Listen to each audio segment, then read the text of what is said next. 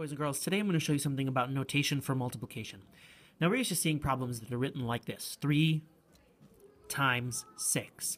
But in higher mathematics, when we have a times like this, we might get it confused with an x that we might see in algebra.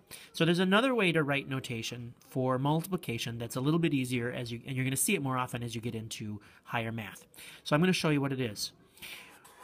A lot of times you're going to start seeing problems written like this. Now I have the 3 here and I have the 6 inside of the parentheses. Whenever I put two numbers next to each other like this, one in parentheses and one in outside of the parentheses, there's a hidden symbol in here, and that hidden symbol is the multiplication symbol. So this really means this is saying 3 times 6. Now, sometimes you might see both numbers inside the parentheses like this, but again, the same thing. When we see two numbers next to each other like this, that really means multiply. So again, this is still 3 times 6. What I just showed you with multiplication also helps when we talk about the distributive property, which you've watched some other videos on. So I'm going to show you a problem. 3 times 6 plus 4. Now, when we talk about the distributive property, we're talking about numbers outside the parentheses getting distributed with all the things inside the parentheses. So what I'm actually looking at is this is really 3 times the quantity of 6 plus 4. So now I could do the parentheses first and do 6 plus 4 equals 10 and then multiply that, but we're really talking about this distributive property. So I want to show you the notation that I'm looking for when you're doing an assignment using the distributive property.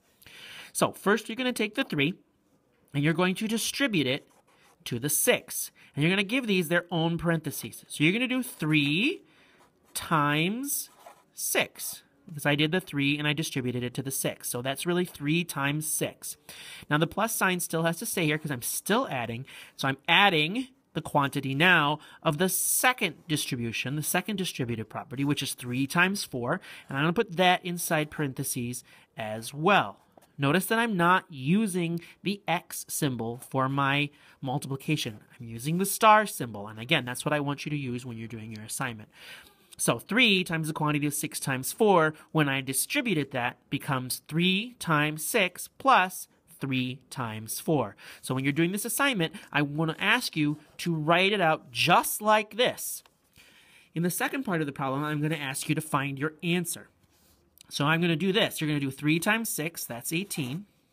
And you're going to do 3 times 4, that's 12. Notice that I'm doing it on the line underneath it. When you're doing in math like this, it's important that you're rewriting everything on the step, is a step underneath it. You got to bring it down like this. Bring down your plus sign.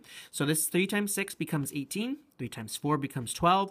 18 plus 12 is 30. So this would be the actual answer, but this right here is what I'm looking for when I'm asking you to write the distributive property. You're going to need to do both this and this.